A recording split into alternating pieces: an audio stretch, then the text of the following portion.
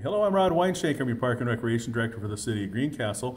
And just to give you a quick update on tonight's Greencastle Board of Park Commissioners meeting, first thing is we did hear a couple of requests for special park uses. The Girl Scouts will be using the Aquatic Center for a pool party the first part of June. We heard a special request for use of one of the shelters at Big Walnut Sports Park for Head Start's final Class Day celebration, and the Park Board approved that. We also heard from Putnam County Youth Soccer Association would like to put up a sign to identify one of their soccer fields, and it's a little fundraiser they're doing with advertised or charging sponsors a fee and then putting them on the signs, and that was approved.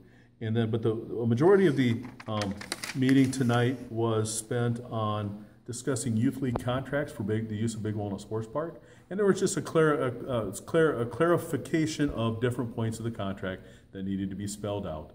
And so we're sending it back to Lori Hardwick, the city attorney, and she will draft it up, and then we'll reissue it to the league contracts. We did have one earlier special request. Dr. John Hannett is going to throw his fifth annual pool party this year at the Aquatic Center. Date is, I forget the date, but watch our announcements.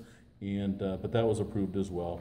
And then, of course, we did begin hiring our summer part-time seasonal personnel people and that. So it was a fun meeting, and at any time, if you have any concerns, give us a call at the Park and Recreation Department. It's 765-653-3395.